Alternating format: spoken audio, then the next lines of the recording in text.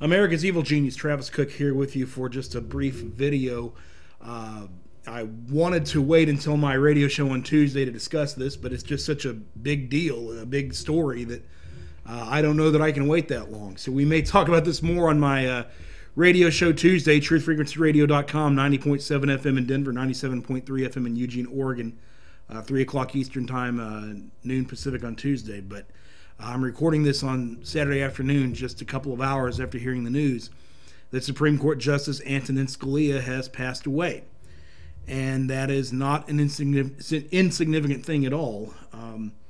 First of all, obviously, at a time like this, you give pause and respect and reflection to the life and the accomplishments and the achievements of someone who's been such a patriot and someone who has spent the better part of their life standing up for our Constitution, standing up for what the Founding Fathers believed and their vision of what the greatest nation and the greatest culture on the face of God's green earth entails.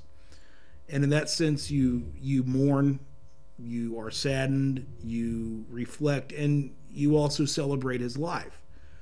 A dedicated public servant who epitomized all that is the best in the judicial and political world. And it seems like that's getting harder and harder to find these days. But Antonin Scalia certainly was emblematic of that as far as I'm concerned. Someone that if you're a budding lawyer, budding judge, budding legal mind, or even a budding politician, that you should look to in terms of influence and in terms of a guide for how the right way is to go about things. So certainly we're saddened in that respect. And we pause and reflect and celebrate a life well lived in that regard. At the same time, as uncomfortable as it is upon mourning and reflecting as we do, we also must then take a look at what happens next from a political and judicial perspective. And I know some of you out there are going to find that very uncomfortable, saying, hey, the body's not even cold yet. How dare you talk about politics? Well, hey, it's 2016. We live in an era where discussion and decisions are made at the speed of light. And to take ourselves out of that process would do far more harm than good. So, yeah, we've got to look at what comes next. And this, from a strictly judicial and political standpoint, is a horrific thing. As I mentioned earlier, Antonin Scalia was someone who stood up for the Founding Fathers' vision of what this nation was supposed to be, a constitutional originalist in terms of his rulings and his legal background. And as we look at it, his seat has to be filled, and it falls to Barack Obama to do that, to at least nominate people to do that, and of course to Congress to approve them or not. And I don't think that I'm speaking out of turn in assuming that Barack Obama will not replace Antonin Scalia with anyone remotely like him. And that's hugely problematic. Because if you look at the last few years, there have been so many 5-4 decisions on this Supreme Court on important cases. It seems almost like a rarity that we get a 6-3 decision, And we don't think about it much, but truly, if the Supreme Court were doing what they're supposed to do, if they were applying constitutional tests to all of the disputes, really, you would think that most cases would be 9-0 or maybe an 8-1. You would think that a 5-4 case would be the exception, not the rule. But in this day and age, on some very important issues, things go 5-4. And it's not always on the conservative side. People say the conservatives have had a advantage on the court, and maybe that's nominally been so. But we've seen a lot of cases where 5-4 rulings have gone against us and have gone against the originalist interpretation of the Constitution. We've seen rulings in favor of gay so-called marriage. We've seen rulings in favor of Obamacare. So the constitutionalist, the originalist grasp on the court has been tenuous at best already. And we know, beyond any shadow of a doubt, that Barack Obama will not appoint anyone to fill Scalia's seat who would keep that rather tenuous advantage in our favor. So what do we do?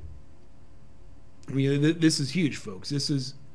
To me, this is going to be bigger potentially than even the presidential election that's coming up. Because let's face it, in modern times, the longest reaching decision that a president makes is who he puts on the Supreme Court. That has implications on America 5 years, 10 years, 20 years, 30 years even after that sitting president is out of office.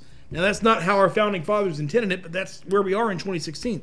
So this is, to paraphrase Joe Biden, after Obamacare passed, this is, pardon my French, a big fucking deal. So what do? Two things. Number one, for the rest of this year, now that we have the Republican majority in the House and Senate, even though they don't always act like it, for the rest of this year that Obama's in office, we must deny, we must not approve, we must stop any and every appointment to the Supreme Court that Obama attempts. We must stop him cold. It doesn't matter who he nominates. It doesn't matter what their accomplishments are. It doesn't matter what their background is. It doesn't matter what their resume looks like. It doesn't matter how they answer their questions in the hearings that will come up. It does not matter how moderate they try to make themselves sound. We must stop each and every appointment that Obama tries to make to the Supreme Court for this next year. Stop them cold. If you thought we were obstructionists before, you ain't seen nothing yet if we're doing what we need to do here. We must not allow Barack Obama to successfully appoint someone to the Supreme Court. We must, as I used to say in basketball, put it in the icebox. Hold the ball and don't play.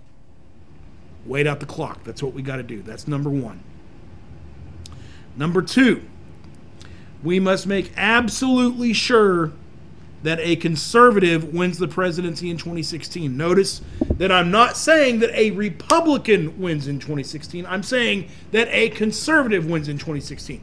You can look down the list, and there have been plenty of Supreme Court justices appointed by Republicans that have been horrific.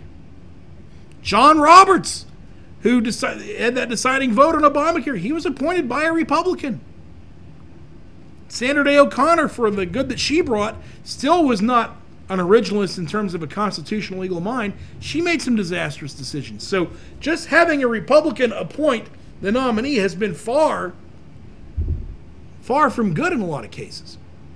It's not like every Republican goes out and finds another Clarence Thomas to put on the court. And that's what we need. We need 9 Clarence Thomases, to be honest about it. So the key is to make sure a conservative gets elected to the Oval Office this time around. Now, this current Republican primary season has been entertaining. It's been interesting.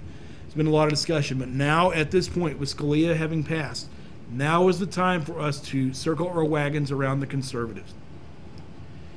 We've flirted with having moderates in the race and so on and so forth. And we've had Donald Trump out there claiming to be a conservative, and a lot of us aren't sure. And that we've seen back and forth about, is he really, is he not? Folks, I'm a Ted Cruz supporter, but I haven't been nearly as hard on Donald Trump as other Cruz supporters have been. And the reason is because the Cruz message, or the Trump message, has largely been a good conservative message, whether he believes it or not. And I've always thought that's been a good thing to have another person touting that message in the race. But if Donald Trump is the president, do you trust who he would appoint to the Supreme Court? Think about that. For a man who's had the positions that he's had, would you trust him to nominate someone to the Supreme Court? I'm not sure that I would. What about a John Kasich who's still somehow in this race? Would you trust him to nominate a rock-ribbed conservative originalist to the Supreme Court? I wouldn't. Jeb Bush? No, I wouldn't trust him. Folks, the only one of the candidates right now that I would trust to nominate a Supreme Court justice is Ted Cruz. He's got a legal background. He's a lawyer himself. He's got a track record that proves he is a constitutionalist, originalist, a hardcore conservative if there ever was one. And he would nominate justices that are in his mold. That's what we need. So if ever there is a time to rally around Ted Cruz, it is right now. Folks, I cannot overstate the importance of what has happened today. Because with all these 5-4 rulings, now if a liberal or even a moderate gets on the Supreme Court in Scalia's place, you've got to ask yourself, what happens to very key areas in our nation? What happens to our gun rights? I mean, you've already had Hillary Clinton out there talking about how she disagrees with how the court has ruled on the Second Amendment up till now. Well, now she and Obama have an opportunity to put someone on their side in the court. What will happen to our ability to defend ourselves from criminals and murderers and rapists and Muslims and illegal aliens and urban thugs and even our own federal government? What will happen with a non-conservative taking that spot? We've seen what they've tried to do before, and you look at history, so much of what liberals push is not enacted by the ballot box, it's enacted by the court system. And we are on the verge now of a potential liberal taking Scalia's spot. And that will be, I'm telling you now, something even worse than the Earl Warren Court was in the middle part of the 20th century. These are important times, folks. These are critical times. The survival of our nation, the survival of you and I, quite frankly, depend on it. That is not hyperbole, folks.